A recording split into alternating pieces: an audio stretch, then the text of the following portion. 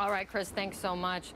Let's talk more about this. Joining me now is a member of a bipartisan group of senators who has been working very hard to try to get a deal done, to try to get through this seemingly endless gridlock. Republican Senator Kelly Ayotte of New Hampshire. Senator, great to see you. Thank you so much. Great to see you, Kate. Thank you, thank you. So everyone is looking for answers this morning because it seems yesterday everything was thrown in flux.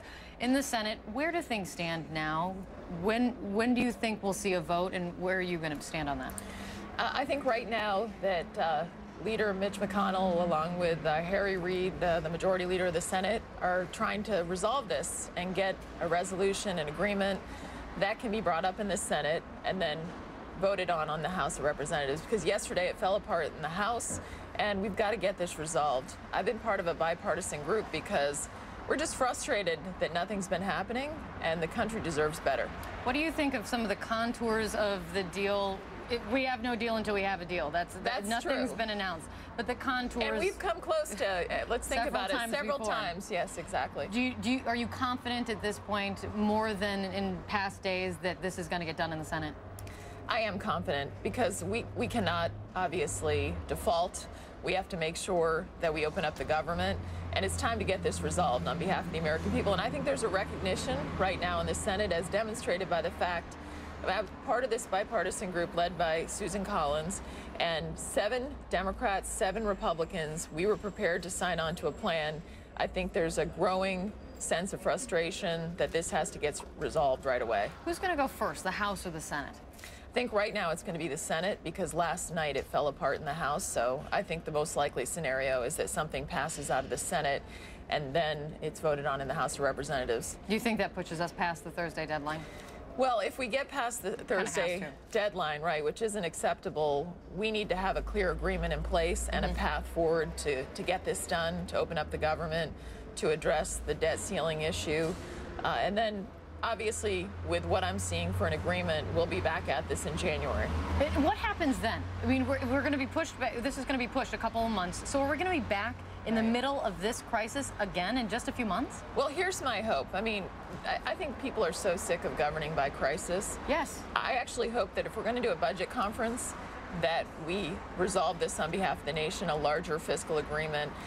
If not, I think that we can't have this happen again. So there has to be a resolution up front on what the funding for the government is going to be, so that we're not ever in a position where we shut the government down again. I think we've proven that this is not good for the country.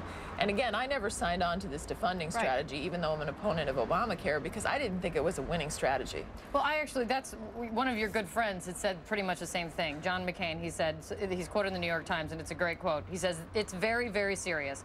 Republicans have to understand we have lost this battle, as he predicted, he says, weeks ago, that we would not be able to win because we are demanding something that was not achievable. Well, he's absolutely right. And as evidenced by the fact that the government's been shut down, but the Obamacare exchanges have opened. So even getting it done with the government shut down was not possible. So conservatives brought this defunding fight forward. Right. It's not going to happen. It was an ill-conceived strategy from the beginning, not a winning strategy. So would you say, is it worth it for the Republican brand? Is this tarnishing the brand? I don't think it was worth it. That's why I didn't support it.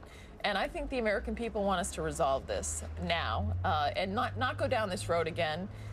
We can oppose Obamacare, and I do. And I think we've already seen some of the problems and the flaws coming forward. There have been glitches, for sure. Of course, absolutely. But that said, we can't shut down the government. We have to fund the government, obviously, deal with the $17 trillion in debt. I think we're losing the forest for the trees on some of the big picture issues for the country.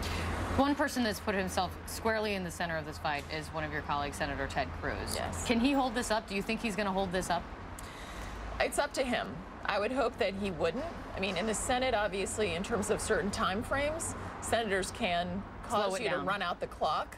But what's he trying to gain at this point? I would hope that whatever comes forward, that we would allow a vote on it as soon as possible, because we are coming up against this deadline. It's not acceptable for the American people.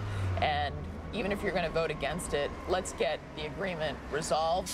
Let's move forward.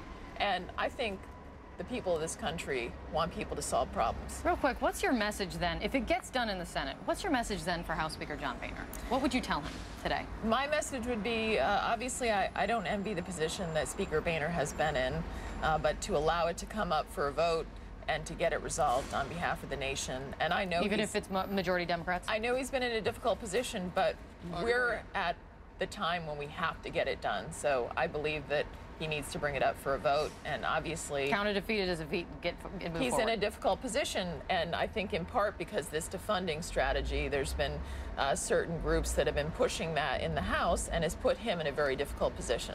All right, Senator, you're at this. You are. I don't know if we say you are at ground zero. You are at the center of it all because the Senate's going to need to do something. We do, and we're going to watch. We're going to be here watching you do it. Thanks, Kate. Great to see you. Thank you so much for your time. Really appreciate it. Thank you.